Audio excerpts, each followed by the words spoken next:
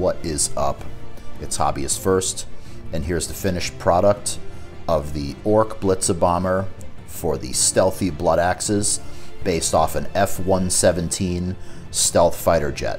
This is a custom piece, one of a kind. I'm going to explain how I painted it and show you some close-ups.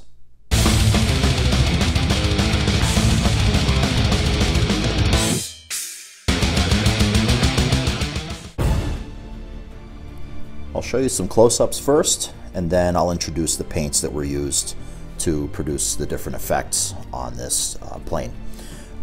Just show you from the top view, you can see there's a bunch of silver scratches and scuffs along the leading edges of the jet, and also on exposed angles where it might hit debris or hit the brush as it drives through or flies through tree canopies, or on the bottom you'll see there's significant scuffing, you know, where the plane might have been on the ground or on some rough landings. So the jet is here. You can see the profile of it and the bombs and the gun underneath. And I'll take a moment to show you the base and how the base turned out. The client asked for a sneaky grot as an advanced spotter with a radio calling in an airstrike. You can see some 3D printed crates and an old metal grot there with a Imperial Guard Vox there to call back to base. And just so that the grot knows the direction, there's an arrow on the telescope so they know the direction to look, because probably something that he's gotten wrong at one point or another. So I'll put the jet back on there and talk to you about some of the paints that were used. The jet started out with a Chaos Black spray for its prime, Games Workshop's Chaos Black spray. I then used Naggaroth Night as the base coat and put 2 to 3 coats of this on to get an even tone and completely covering the black undercoat, but a little bit of black recess there. And then after that, I did a light dry brush of Celestra Gray. And this gray was used to pick out the edges and to pick out the weld beads. You can see the welds are green stuff sculpted along where the different armor panels meet. And this was just used to pick out some of those edges. Then I went back in and painted the center of all the panels with Phoenician Purple, which is a slight shade lighter than Naggaroth Night, and that is the highlight color on each of those armor panels. And I finished out the hull of the jet with scratches using Vallejo Model Air steel. And if you don't have this paint in your collection, this is one of my favorites, and not because I'm an airbrusher, but because the consistency of it and the coverage is so good. And I feel like because it's in a dropper, it's a lot more reliable than these Games Workshop pots. And I know that a lot of people have been very critical of the Games Workshop paints, but I can't say enough good things about Model Air steel as a paint used for chipping or for highlighting of bright silver metallic things.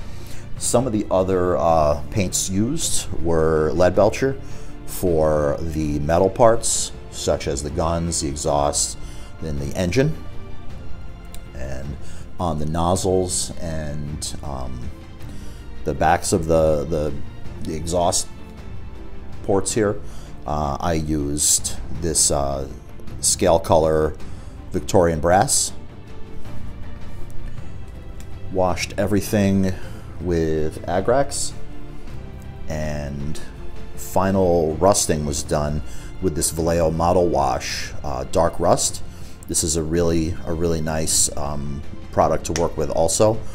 You squeeze out some of it into the cup here and you dip in, and this is a water-based product, so it doesn't require thinning, although I do have some AK products that are enamel based, but as a water based product it's nice and easy to work with for cleanup. And when I applied this to the different metallic parts, I let it get tacky for about 2-3 minutes, and then I would just take my fingers and wipe it off and leave behind some of that rust stuff in the crevices.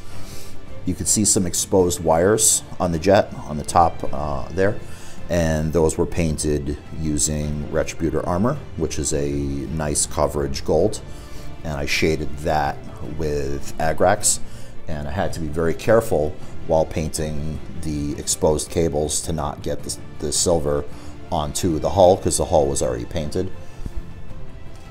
So I used like a scrap piece of card underneath to protect the paint job as I painted some of the parts that were hanging over the top.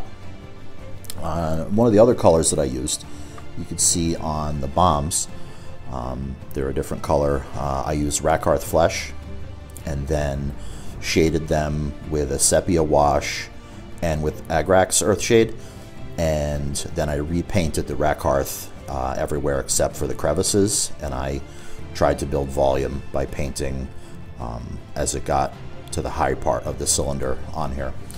And I use a piece of sponge and Rhinox hide. Oh, here's Rhinox hide for some of the chipping on the bombs, and also you'll see these spirals painted on the front of the bombs. That was painted with Abaddon Black. The icons, the Blood Axe icons, were done with Flayed One Flesh as a background and Corn Red freehand for the crossed axes. So that's about it in terms of products used on here. It's a fairly simple paint scheme that just required some careful application and to not overdo the chipping, which you really can, especially with how stark the silver is that comes from the Model Air steel. The base was done using some craft paints and dry brushed with Ushabti Bone, and I used some more of that Vallejo model wash over top of some of these rusted out elements, as well as some Typhus Corrosion went on there. And I think these crates are painted using, crates might have been painted with this French Panzer Ace color, and then washed and dry brushed with Ushabti Bone over top, the same as this. So that's gonna complete the discussion of how this thing went together and was painted.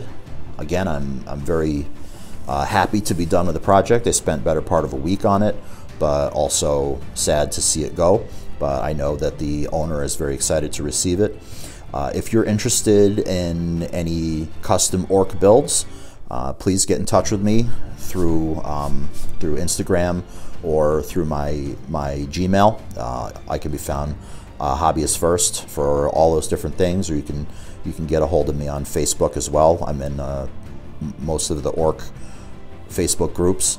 Happy to help bring your design to life. You know, it's fun sometimes to work as a commission artist to have somebody just say, you know, make something that looks cool, or you pick the colors, and sure, that's fun. But I really enjoyed this project in particular because I was able to work with an individual who had an idea of what they wanted and sent a lot of pictures back and forth, and there were a lot of design discussions around different elements of this and the colors, and I appreciate that kind of dialogue because you know, sometimes as an artist it makes you feel like you're not alone, like, you know, you're kind of collaborating. Oops, you're collaborating with somebody to achieve this goal.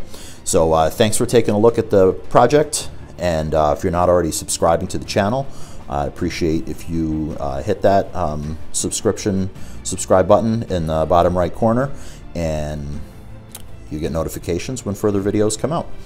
Yeah, but check me out on Instagram, TikTok, Facebook groups, and yeah, I appreciate you taking the moment to look at my work. Take care.